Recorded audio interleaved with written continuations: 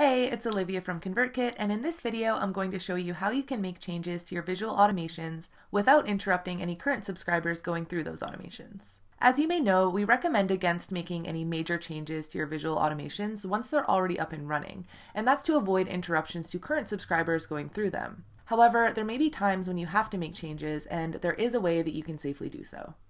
The first step is to make a new placeholder form. You don't have to worry about the settings or configuration of this form because nobody should ever actually be seeing or using it.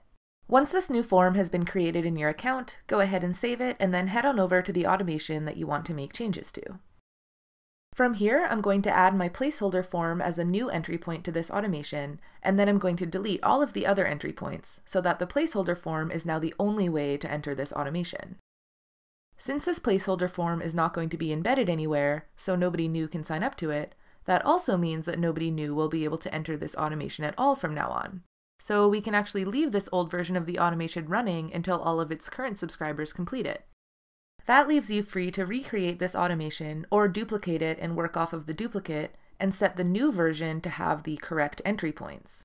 You're effectively phasing out this old version and replacing it with a brand new version with your changes applied. And since the new version will have the correct entry points, that means that new incoming subscribers will enter that version instead of this one.